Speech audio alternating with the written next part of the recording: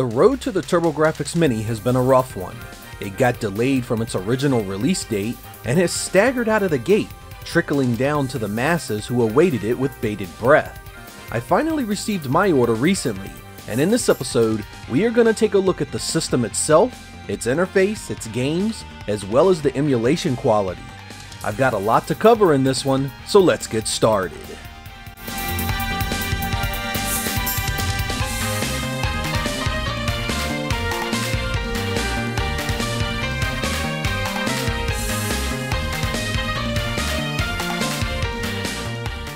The Mini itself is meant to be a smaller replica of the original 1989 Turbografx 16. They did a hell of a nice job on the hardware here. The black plastic, accents, and logo all look really nice and convey that cool TG16 aesthetic you know and love. They even made it so the back panel pulls away like the original, revealing your video and power plugs. It's bigger than you'd expect, much bigger than the previous machines from Sega and Nintendo. Hell, it's even larger than the original PC Engine from Japan. Perhaps the most important part of any Mini's hardware is the controller, and man did they hit a grand slam in that department. This is the Turbografx 16's controller, pure and simple. It feels the same, it functions the same, and the quality really impressed me. It comes complete with turbo switches as well, one of the few systems to do so straight out of the box. The system itself has a replica card slot that of course is non-functional, as well as two USB ports for 2 players. Some games on the system support more, but if you want to play those you'll need the Turbo Tap that's sold separately.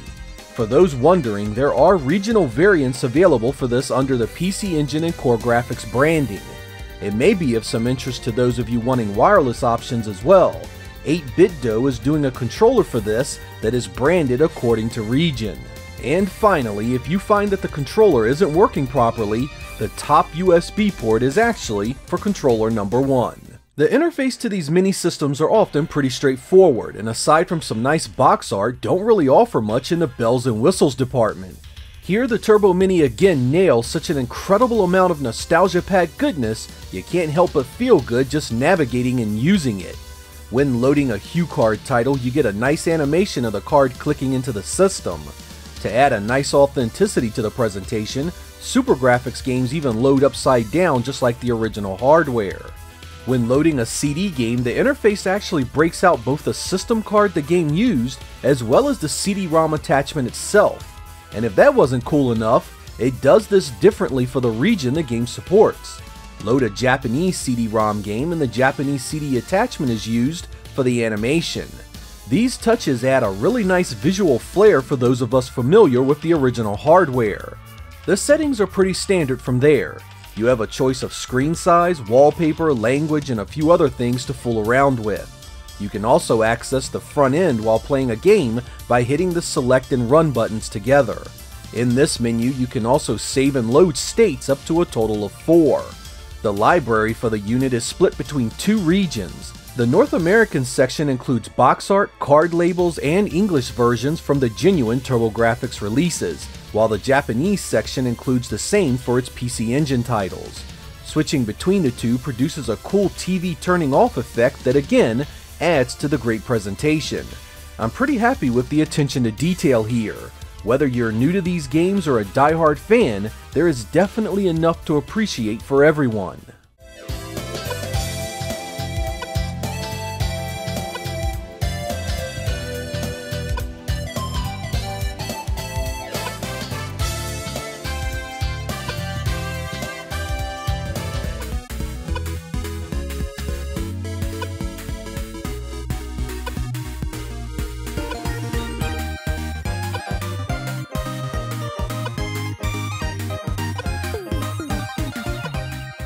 When it comes to the games, the Mini is both a great success and a head-scratching disappointment. There are a ton of classics here, adding up to over 50 games in total. You get staples like Bonk's Adventure, Blazing Lazers, Book I&II, Splatterhouse, and Ninja Spirit on the Turbo, as well as Dracula X, Daimakaimura, Ninja Gaiden, Sapphire, and Salamander for the PC Engine.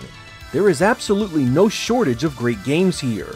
There are a fair amount of shoot-'em-ups to be sure, but it's counterbalanced with platformers, strategy, and RPG games for those of you that prefer things a bit slower and less lethal. The only problem I really have here is that Konami decided that it would include doubles of a handful of titles between the Turbo and PC engine. Military Madness and East Book I and II have both regions available for some odd reason.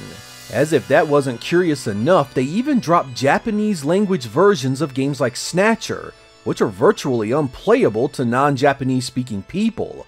Konami owns a vast array of properties itself, and even owns the stuff Hudson Soft had, meaning there was no shortage whatsoever of great games they could have put on this machine.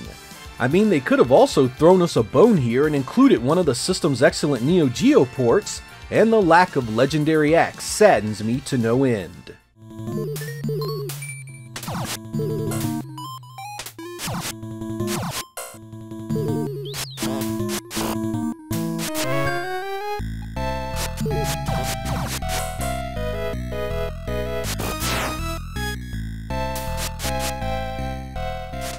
The venerable M2 was in charge of the software that runs the Turbografx Mini, and I must say, they once again do a fine job. Like most low-end chips that run these devices, the hardcore among you will notice some input lag in its various games, as well as some variation in sound. The severity does depend on the game. Some of you will feel and hear it instantly, others will take a little longer, and a few of you will find it damn near perfect. The vast majority, I think, won't feel or hear anything and walk away from the device happy with the experience. Most of the games included have the slowdown and sprite flicker of the original hardware exactly where it should be, and the majority of those do not have any crippling disparities in sound and visuals from there. Like the mini systems from Nintendo and Sega, this does not have the same high-level emulation of high-powered run-ahead software available on the PC or the stuff available via FPGA. If you are the type to sit in forums for hours on end complaining about input lag, sound lag, or how much better your PC runs emulation, you know what to expect from this box. For the rest of you, it does a competent job that most of you will find quite playable.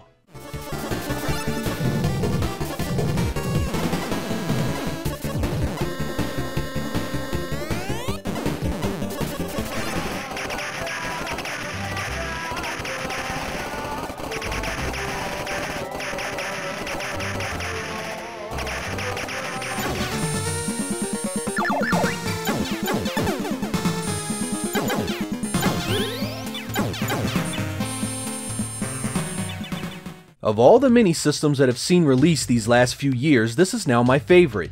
The care given to the front end was greatly appreciated. The game library includes some of my favorites for the platform, and that controller nails the feel of using the real thing.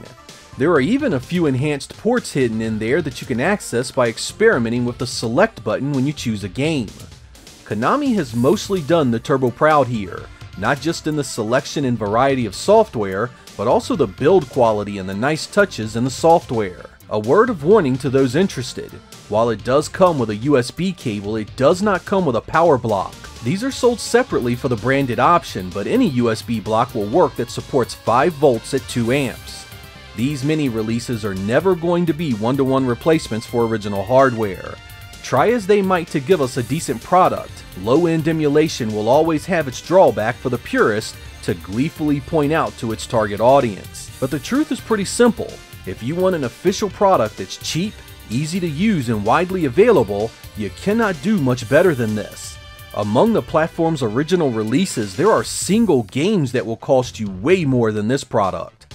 For $99, Konami is selling you nostalgia in a box, and the end product is well worth the investment for old and new fans alike.